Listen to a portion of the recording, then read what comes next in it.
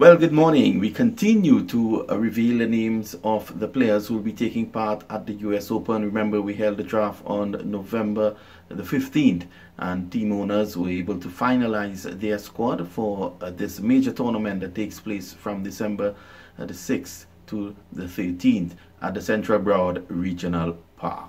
Well, today we are going to reveal the names of the players who will be representing the Samp Army. Samp Army first took place in the US Open last year, and they weren't able to really make the impression they would have liked. But I'm sure with this squad this year, they will be one of the teams to beat. So, looking at the team, we start with Rakeem Cornwall, the West Indies all-rounder, who is currently in Sri Lanka playing for the West Indies.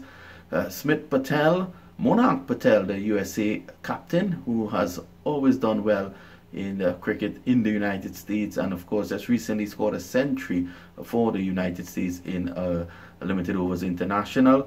Milind Kumar, Tej Chandapal, the son of the legendary West Indies batsman Shiv Narayan Chandapal. Jonathan Fu, another former Guyana player.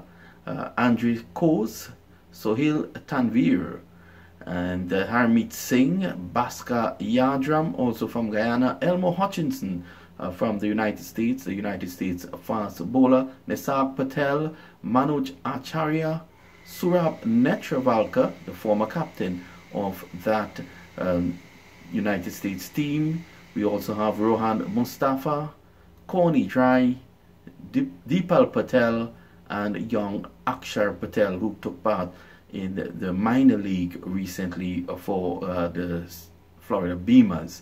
So we want to say, when you look at this team, it's a well-rounded team, and a team that I think can go very far in this tournament. So just to go back through our list for the Samp Army here this morning, you have Rakeem Cornwall, Smith Patel, Monarch Patel, Milind Kumar, Tej Narayan Chandapal, Jonathan Fu, Andre Kose, Sohail Tanvir, Harmeet Singh, Bhaskar Yardram, Elmore Hutchinson, Nisar Patel, Manoj Acharya, Surab Netravalkar, Rohan Mustafa, Kone Dry, Deepal Patel, and Akshar Patel. This team will be managed by Ritesh Patel, who has done a lot for the development of cricket in the United States, and he continues to do it.